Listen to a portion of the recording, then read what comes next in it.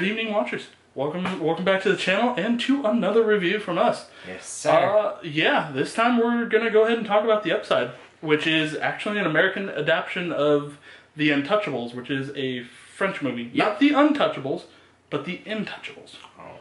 Yeah, I know that would have been great if we got an Untouchables. No, it probably wouldn't. It really leave probably would. Yeah. So, yeah, this one stars Bryan Cranston, Kevin Hart, and Nicole Kidman, and. Yep. Yeah, as our normal review. Yeah. Oh, sorry. Oh, Jesus. I was jumping in. You are so excited right now. Holy. Go ahead and give the people what they want. Tell them what the movie's about. So this movie is, Philip is a wealthy quadrapelgic who needs a caretaker to help him with his day-to-day routine in his New York penthouse. I love a New York penthouse. That'd be great. I would not, just because of the money. That's true. But he's super rich. So he decides to hire Dell, a struggling parolee who's trying to reconnect with his ex and his young son. Despite coming from two different worlds, an unlikely friendship starts to blossom as Dell and Philip rediscover the joy of living life to the fullest. Gets you right here, doesn't it? So good. So, Go. It's called sarcasm, okay? Don't give me that look. Go ahead, buddy. Tell them what you liked. Okay. I absolutely love Bryan Cranston in just about everything he's in. Not Power Rangers, of course, because that sucks. You know, if he heard you say that, he would be upset at you, because that's like one of his babies. That's true. That's true. Okay, I'll be honest. I do like Power Rangers a little bit. I'll be honest. I'm sorry, buddy. It's just to bug him. Yeah, so I like Bryan Cranston in just about everything, including this. He's a great actor. He's fantastic in pretty much anything he puts his mind to. Pretty much.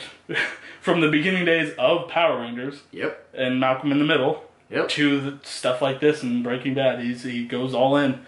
It's fantastic. Kevin Hart did actually really good in this movie. Like, a lot better than I expected. Like, he's kind of branching out a little bit, because while he still does the comedic role of this movie, it's a lot darker, which we'll touch on much later. Yep. But yeah, they both did great. Yep. And yeah, that's it. Those are my positives. Alright, well, I'm going to go ahead and ditto everything Matt just said. And then I'm going to go into mine. There are some funny parts to this movie. Now, they go ahead and give you a trailer to make you believe it is a straight comedy, but we'll get to that later. Also, would like to touch on one quick little thing, is that the catheter scene, that's all I'm going to say. Yeah, it's fantastic. Freaking hilarious. It's the funniest part of the movie. Easily the funniest part of the movie. Yeah, and there's kind of more than one when it comes to that scene. There's the trailer one, and then there's the movie version. Yeah. And oh boy. Yeah, it's the best part. Yep.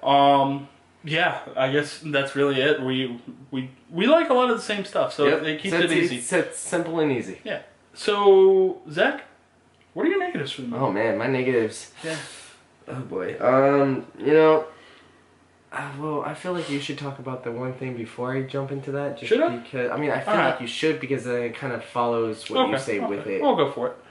Alright, yeah, so I guess I'm starting the negatives this time around. My biggest negative is it's really a dark movie. Like, I was expecting to walk into a comedy, and it's got a little bit of funny. Like, I was chuckling throughout the movie, yeah, but it's not as funny as I was expecting to see. Yeah. Like, it's definitely a much darker tale. So first off, whoever's doing the marketing in Hollywood right now, you need to watch the movie first, I guess. Learn how to properly give us a trailer. Yeah. So yeah, it's just really weird marketing for this movie, when I was expecting to laugh a lot through this movie, and I really didn't, because I was trying to. It's a drama. It's a drama. I wouldn't call it even a comedy. I would say it's a drama. Yeah. And other than that, it really brings nothing new to this style of story. Yeah. Because like for beat, it follows the based on a true story, like plot line. Yeah. It sticks to the same exact points, where guy struggling to do something gets luck of the draw, and he gets this amazing thing to happen to him, and then he does something to mess it up, and then redeems himself again, blah blah blah. It's every story like that is the exact same, so it's a big negative for me. Alright, so my negatives really quick are that the jokes shoehorned in, not really that funny. at times they're just like all over the place.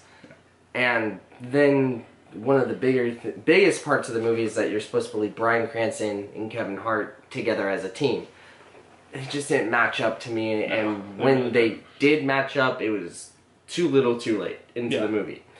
So for me, they're not bad actors, they just, you know, it's like... They didn't get enough time to build that chemistry. Yeah, it just... And the movie's almost 2.5 hours long. 2 hours and 6 minutes. I think it's just over 2 hours. Well, with trailers. Yeah, that doesn't matter. I'm just saying. But anyway, it's an okay movie. Yeah. And they definitely gave you a different feel of what they were telling you in the trailers. Yeah. So, I think we're about the same with our scores, so let's just get it over with. I gave it a 50-50. I also gave it a 50-50. Yeah, so it's not a great movie, it's not a bad movie. It's just a... Give it a shot if you want to, but it's really up to you. Yeah. But just don't go in expecting a huge comedy hit. It's a much darker drama movie, and yeah, that's about it. So... Thank you guys as always for watching. We love you. Yeah, we definitely love you. We'll see you on the next one. Yeah. Love you guys. Bye. Not gonna say Happy New Year.